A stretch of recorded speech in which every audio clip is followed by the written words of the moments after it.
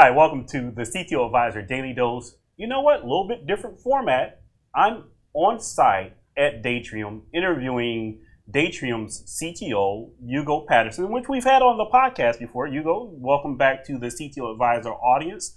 And also Devin Hamilton, Director of Systems Engineering for Datrium. We're here with the V Brown Bag crew doing a build day. Super excited to just talk about the build day quickly. Devin, you've been helping the crew set up for build day. Quick bite, what is build day and what are you guys doing exactly? Sure. So really the intent of our build day exercise is to take a set of Datrium assets, which would be our compute nodes and our data nodes, and actually put those forth into an install process that would be just like when we deploy these at a customer site. So basically getting the whole hands-on experience, soup to nuts, from how you set things up initially out of the box, working through all the steps that are there, kind of seeing what's simple, what takes some attention in the network and things like that, and bringing it up online so that the customer can just kind of see through this process of the build day what it would be like if they had it on site. All right, and you can actually watch the build day event online. Actually, YouTube is one mechanism. You can follow V Brown Bag on YouTube, or you can go to the vbrownbag.com website, and there'll be a link there. But I wanted to talk to you two specifically about this concept of open converged systems. Now, Hugo, we've talked about this in the past, just the Datrium platform in general, but I'm starting to see the concept of open converged in other vendor literature. So I wanted to at least spend some time talking through what is open converged, how is it different from hyper converged? So let's start there. So thanks, Keith, and I'm very glad to be here. The open converged has a lot of commonality with hyperconverged in that it scales the performance as you add compute resources. As you add hosts, the performance increases. And that's the same as hyperconverged. But the difference is that in open converged, we don't turn the servers into persistent storage. We have a separate set of data nodes where all the persistent data resides, and they scale independently of the compute. So that you can scale performance by adding compute, or you can scale capacity by adding data nodes. So Devin, help me out here. How is that different from my basic three-tier architecture? From a customer perspective, you talk to a lot of customers, and sure, like, okay, I can go out and buy my storage array. I have my compute, I have my management layer. I can scale those independently now. Why am I going to Datrium to get what I basically already have? Yeah, that's a great question, Keith. Right off the bat, the first thing to understand is that we're server-powered storage. So you want to kind of take on the mindset of really software-defined. And yet we've added to that the components of a full turnkey solution that's enterprise grade, that's all supported by one vendor. And so while you have a lot of choice and capability, you still have a cohesive model to take advantage of. If you look at traditional architecture with a SAN, a network environment, and compute environment, and move that forward through HCI, where you've kind of unified those and you have caching and compute up there in the host side, what you find is that in both of those camps, there is rigidity and cost associated with how those infrastructures are laid out. In our model, you have a completely open architecture that in fact focuses on what we call split provisioning. You can basically put out as many data nodes as you need for capacity, as many host compute nodes as you need to do that high-O and that compute side. Those are dissimilar resources potentially. You're saying that you can use basically any x86 architecture. Those can be servers that they are buying from Datrium in the form of what we call compute nodes, or intermixing those with servers that they already have, where we're making a betterment to the infrastructure that they already own. In fact, I'll even take that a step further and basically say that because of how we are deploying our technology as software on those compute nodes, we also can come into a customer environment non-disruptively and run right alongside legacy concerns that they already have that are amortizing. Does that make sense? Makes sense. In a traditional array, that comes with a controller that has a certain IOPS capability. And every host that you add to that environment gets it slices that IOPS capability ever more thinly. Mm-hmm. In a server-powered architecture, the hosts are responsible for the performance. Every host you add adds more performance capability to the overall system. So you're not like subdividing a fixed pie. You're growing the pie in a open convergence architecture. I have to push back a little bit on this.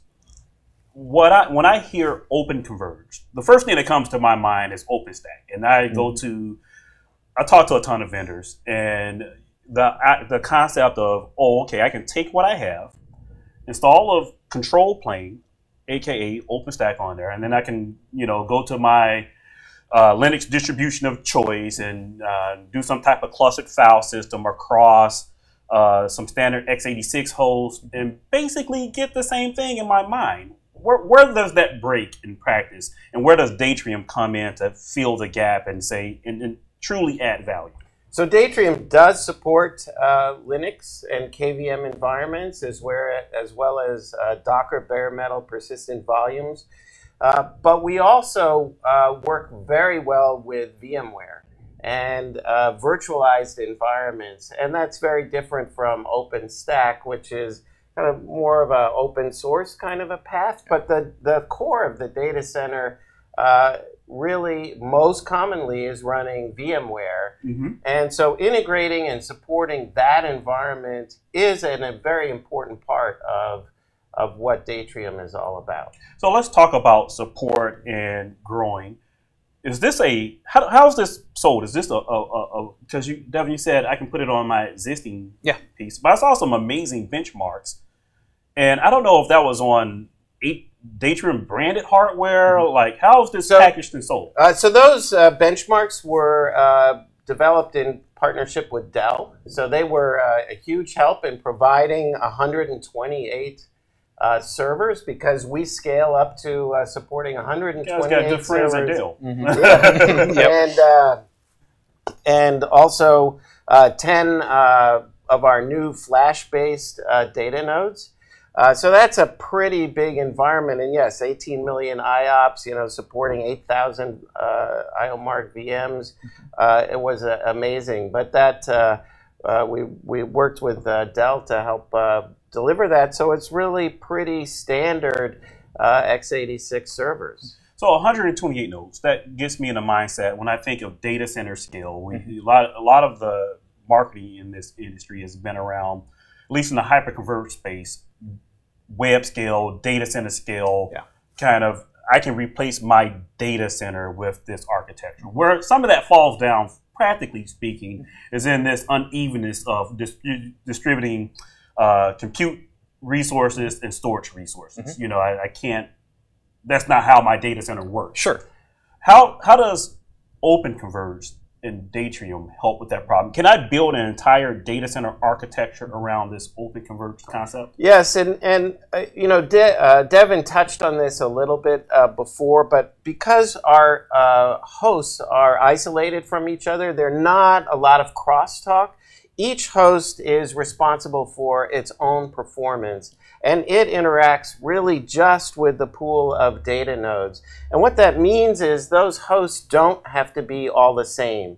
The larger data center environments, they tend to be heterogeneous. There's a variety of different server types, maybe supporting different kinds of workloads.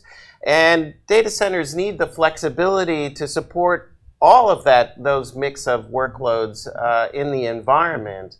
And we can support third parties. So we offer compute nodes, but we can also support your own compute nodes that you bring, your own x86 servers, and you can mix and match. And they don't have to be all the same. You can have quad socket servers with lots of flash for a data warehouse, and you can put it next to a few servers running VDI, and that can all be part of the same DVX. And the secret to this, and the secret to supporting really the range of servers, is that isolation of one server from another, the elimination of the crosstalk from one server to another, and just the conversation that happens between the servers and the data pool, which is storing those persistent snapshots. So, Keith, can I bring a field perspective to that? Sure. So it's really important that our customers kind of recognize right off the bat that because we're not distributing I/O across the host nodes, that the host can be dissimilar. And that's kind of the first blush comprehension of Datrium. what we add to that is really a new modality referred to as split provisioning. And to get back to the root of your question a minute ago, we can have a diverse amount of data nodes and a diverse amount of host compute nodes. That there is no tie between them. There is nothing that relegates that I have to have 1-for-1 or 2-to-1 or anything like that. That split provisioning concept means that if they have a capacity-heavy workload, they can add more data nodes and grow at that cluster scale. If they have a more I/O-intensive workload, they can branch out and have more of those compute nodes and drive to tremendous I/O numbers. So really, you can start from the customer's perspective with a 1-and-1, a data node and a host compute node, and then scale that all the way out to 10 of these data nodes and 128 of these compute nodes. Flash can scale literally up to 16 terabytes per each host compute node. Factor in deduplication, you're talking pushing almost 7 petabytes of active data in Flash in a fully blown out cluster. So we're going to get into this conversation on data management, copy data, and a couple of other videos that we're going to shoot as part of this DVX build day.